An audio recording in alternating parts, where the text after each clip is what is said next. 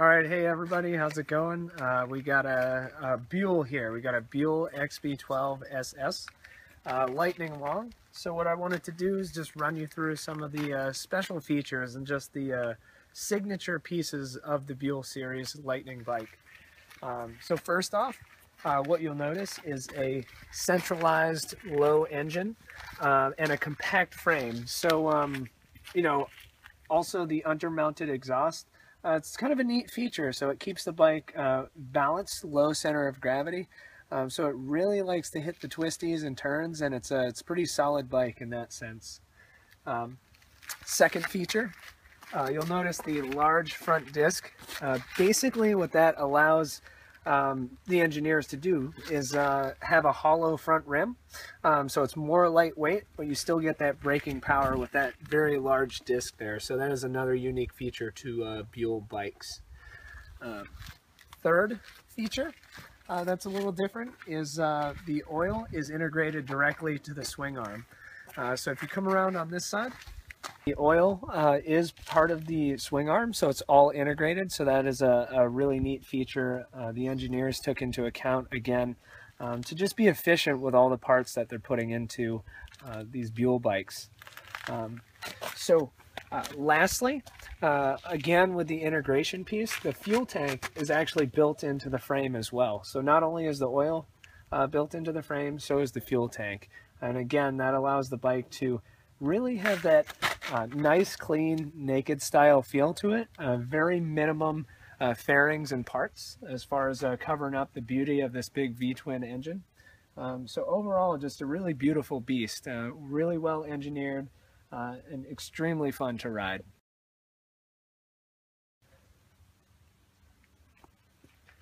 One of the most notable features of this Buel series, the XB12ss Lightning Long, is this giant V-twin engine here. So we got a 1200 cc V-twin engine, which was modeled from Harley Davidson, as Buel and Harley had a deal. You know, they were working together.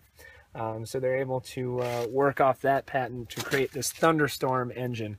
Really very powerful, very grunty, torquey engine. Extremely fast off the line, and incredibly fun just to rip on that throttle and see what happens. All right, so what have I done to my Buel to make it a little bit unique, a little bit different than other Buels that are out there on the street? So let me run you through some of those modifications. All right, first up, we got the bar ends here. The stock bar ends are not large enough to allow for bar end mirrors.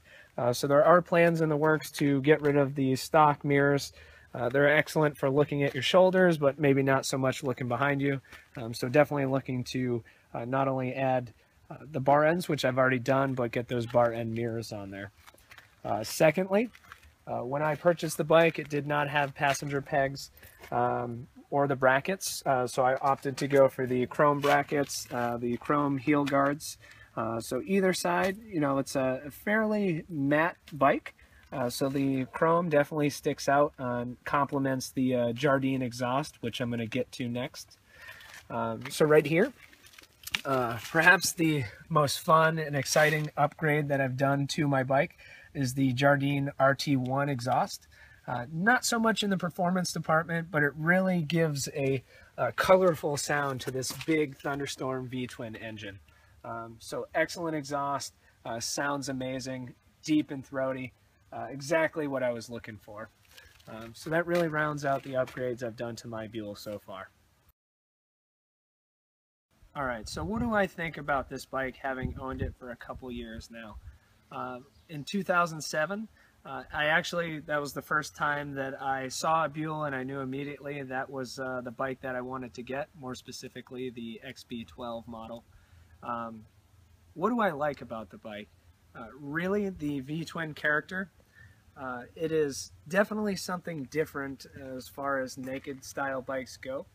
It's very torquey, you know, it's not built for top end speed or the most insane acceleration there is, but it's full of character.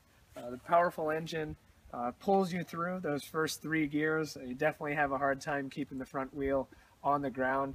It's definitely exciting, a huge rush when you pull on that throttle. Not only that, but to hear, especially with the exhaust that I have, that deep power of blasting on the throttle.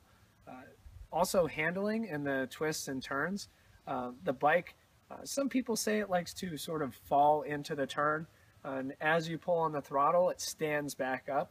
I find that to be particularly true, but I think it takes turns extremely well. It's a very agile bike, again with that centralized motor, low center of gravity.